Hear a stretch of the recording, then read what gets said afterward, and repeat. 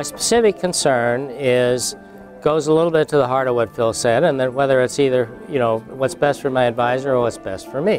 When Phil talked about mutual funds, which I wasn't too sure about, and I was glad to hear his viewpoint on it, and it made sense. And to me, it said, well, here's another vehicle that is not really proper for a person like myself, and gave us more to think about. He was excellent, though. The second part was excellent about the mutual funds. Everything was terrific. The whole seminar was terrific. I want to come to the rest of the courses.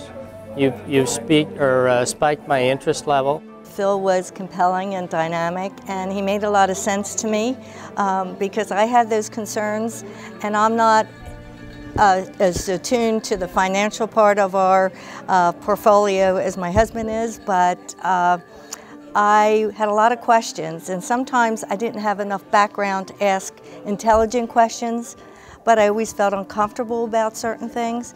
So some of the things that Phil did say actually rung a bell with me. So now I'm really interested in exploring.